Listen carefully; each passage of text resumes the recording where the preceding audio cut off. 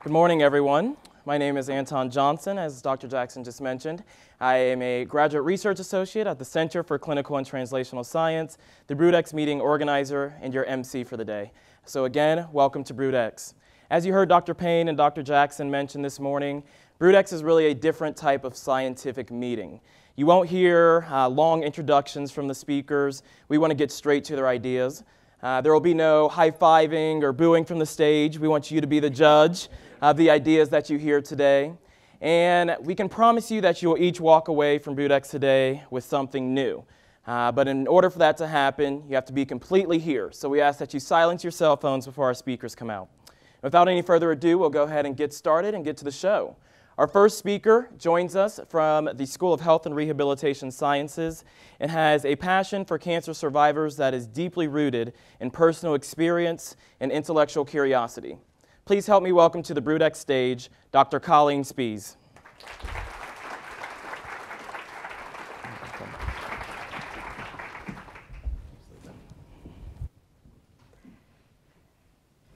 It has been said that the fate of a seed can largely be determined by the soil in which it is planted. And we clearly know this because we can do experiments and take two seeds and plant one in a toxic environment and one in a nutrient-rich and nourishing environment. And we can see that one plant withers while another one thrives. I wonder if the same principle can hold true for cancer survivors. Can we take cancer survivors and plant them, so to speak, in a new environment, one that is cancer-free or one that is nourishing to their soul and nourishing to their body? You see, I think we can.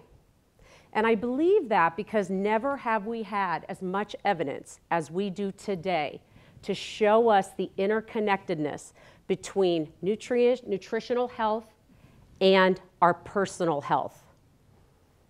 So my story begins in Northeast Ohio, where I was born one of 7 children to an Irish Catholic family. This is me, the easily distractible one, probably checking out someone's awesome jewelry in the corner. And I feel like I had a relatively normal childhood. It was filled with faith, family, friends, and this thing called cancer. You see, I don't recall a time when cancer wasn't a part of my life. Our family, especially with our extended families, attended more funerals than we did weddings.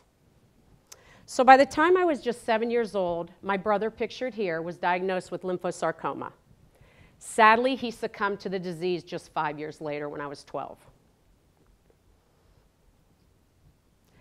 Cancer struck again close to home for my family in 2007 when my sister, pictured here on the left, was diagnosed with breast cancer.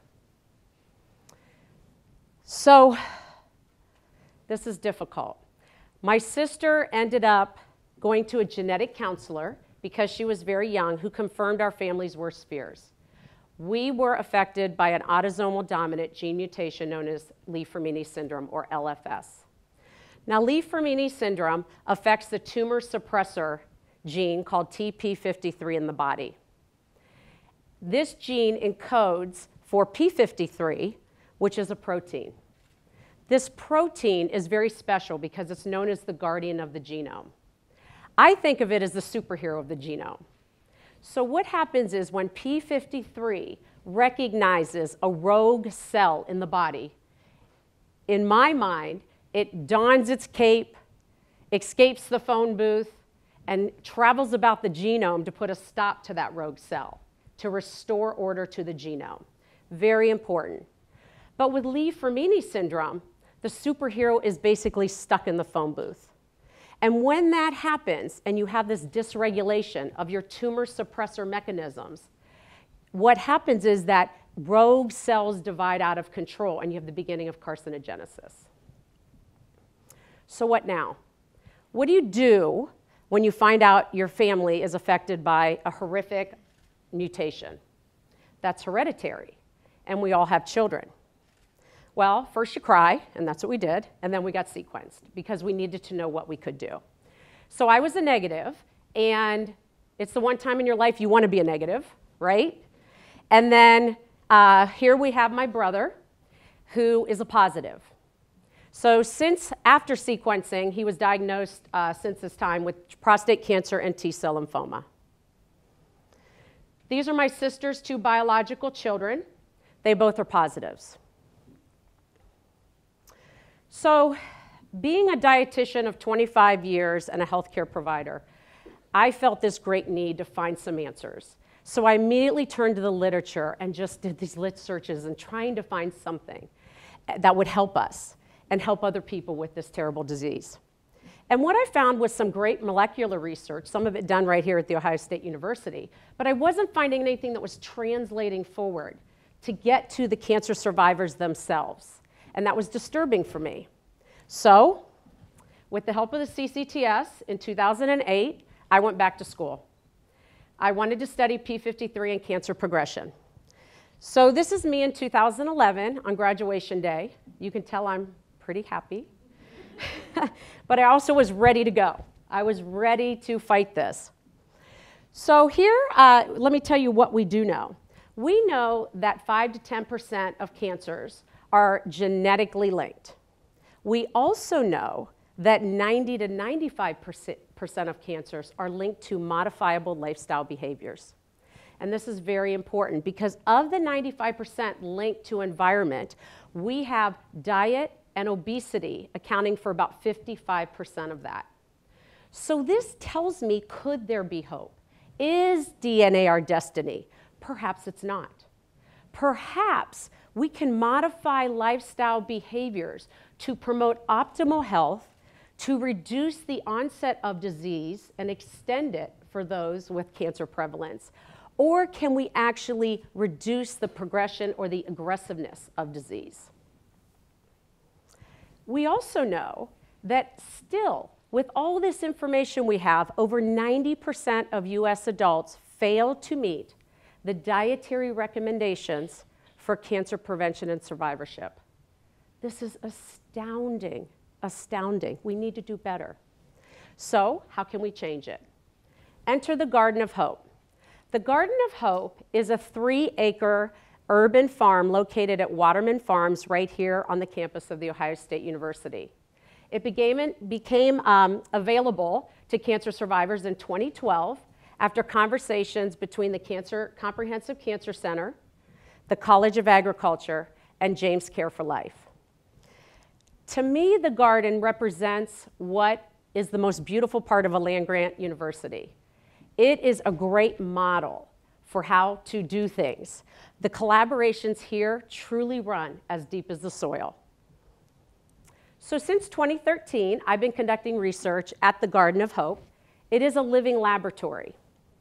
Now this is Jack. He's one of our cancer survivors. He came to us at a very vulnerable state, like most of our cancer survivors do. You see, Jack had just got off of active cancer treatment therapies, and now he was transitioning back to his new normal. And most of our survivors come to us at a time like this. And with this, they're very susceptible because they've just lost this cancer team that was working with them so diligently. They gave them their balloons and said, good job, you're free to go, right? And now they come out and go, what do I do next? Where do I go? What do I do? So Jack came to us trying to seek answers. One of the things we do is provide them access to the beautiful garden where they can harvest fresh produce, fruits, vegetables, and herbs several times a week. And you can see some of our survivors here in the garden. The main goal of our intervention is to improve adherence to the evidence-based guidelines for cancer prevention and survivorship. And we do that with a multifaceted, comprehensive approach that is theory-based and evidence-driven. What we provide them is group education classes focusing on each one focusing on one of the separate guidelines taught by an expert in the field. We provide them, as you can see here, cooking demonstrations and taste testing from the things they bring in that very day and harvest. We show them how to use it, safe food handling practices, taking home recipes. We also provide them novel e-technologies where they can track their progress. They can connect remotely with a registered dietitian who acts as a health coach for them. And this dietitian can help them to set goals, to help them better manage their disease, and to monitor and to also applaud them and encourage them. We also have them come out, like we said I showed you in the last slide, come out and harvest up to 2 to 3 times a week.